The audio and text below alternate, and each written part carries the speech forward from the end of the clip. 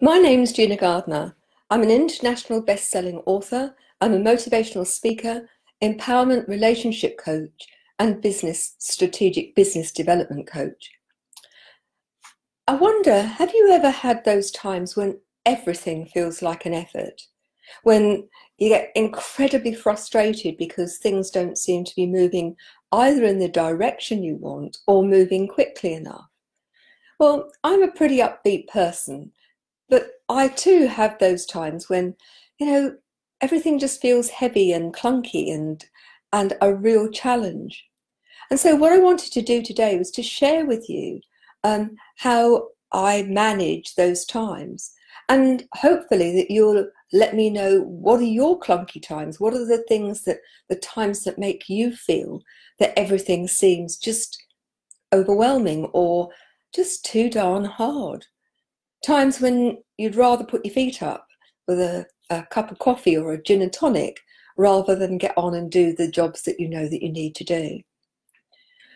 I've been working very hard over the last couple of years, writing my latest book, getting the Thrive Together Tribe membership program all sorted out. And I'm somebody who normally has huge amounts of enthusiasm and drive. But this last 2 weeks, particularly, I don't know why, have felt like pushing a very, very large lorry uphill with no engine on my own. And yet I know that I need to keep the momentum up because for me, there is a real sense of purpose. And that's to positively impact on 1 million people in the next 5 years. And if I'm going to do that, then I need to crack on. There is no sitting about doing nothing. Now, I need to make a distinction between driving oneself to the point of exhaustion and looking after yourself. But I'm talking about those days when, for no apparent reason, things just seem very sticky, that it feels as if you're walking through treacle.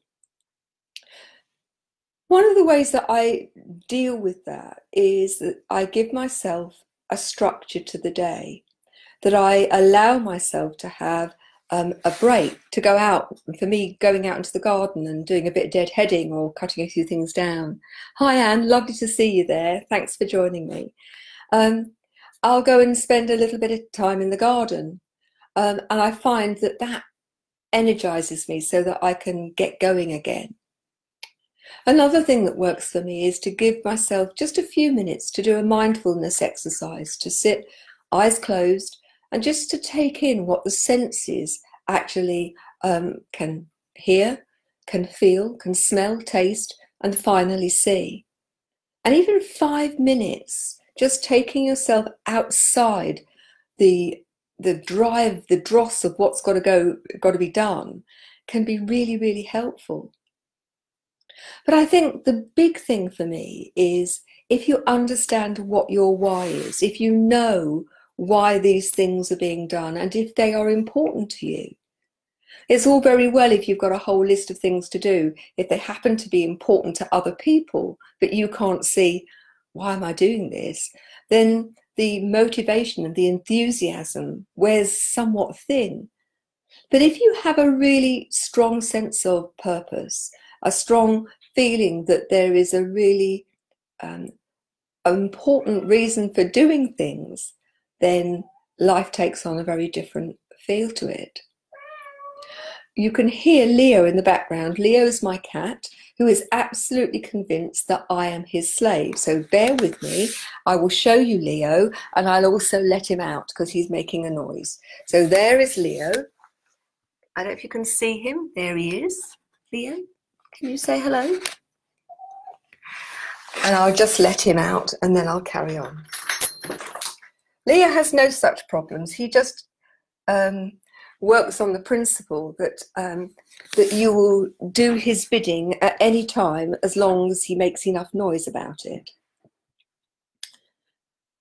For many of us, when we get into overwhelm, when there seems to be too much to do, we become impotent, we procrastinate. We find that despite the fact that there is an enormous amount to do, and indeed because of it, that what we do is we stay stuck. And if that's the situation, then I would really urge you to break it down into little bits. Break it down into even 5-minute bursts of activity, because in the getting going, you break the logjam. I'm reminded of a client who came to me because she was in total overwhelm.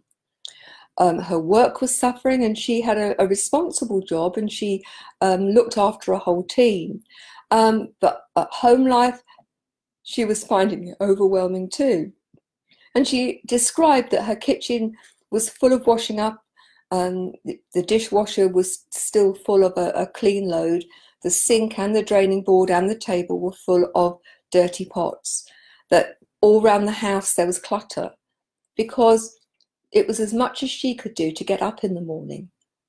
And so what we did is we created a plan where we divided each room into 10-minute bites of activity.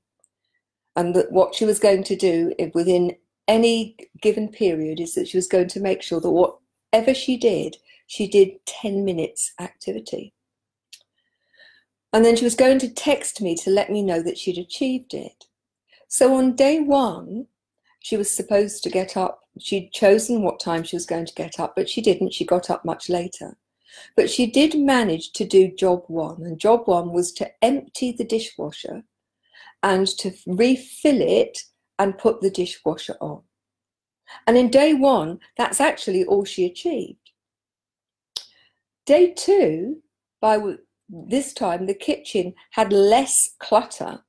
She was able to not only do the first 10 minutes, which was to unload the dishwasher, put more in, but she was then able, because there was even more space, to carry on, do the next 10 minutes and then the next. And within a very short time, she was back on track. Now, it may sound really trite, but actually it works. When there's so much to do, in the end, you can't see the wood for the trees. I saw a client yesterday, and it's an old client who'd come back. I've not seen her for a good 2 years. And there's a lot going on at work, and there's a lot going on in her home life. And she came because she said, I'm finding it all very difficult. I can't work out where to start. And so what we looked at was, where were the priorities? Where were the things that were going to make the biggest difference? And we talked about kissing the frog, and I'm sure those of you that have listened to me speak before will know that kissing the frog is doing the most difficult thing first, getting it out of the way, and that gives you huge impetus to move on. And so when she left with 10 jobs to do, and each of those jobs with a time frame that it was going to take. And again, I asked her to be accountable and to text me twice during the day, at lunchtime and at the end of the day. Well, I was amazed when I got up in the morning. There was a text from her already that she'd been up at 6 and that she'd knocked 3 of the 10 jobs off her list already. By lunchtime, she'd done some more. And so once again, the logjam, that sense of being stuck, was completely removed. And so for her, we revisited, why were these things important, and what priority was she going to give them, and which of those things was going to give her the most impact for her time in terms of moving her forward. So I'd love to know the things that keep you stuck.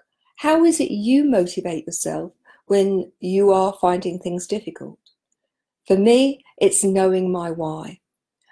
I want to make a positive difference. I want to help empower people, to empower myself at the same time, to maintain that sense of empowerment.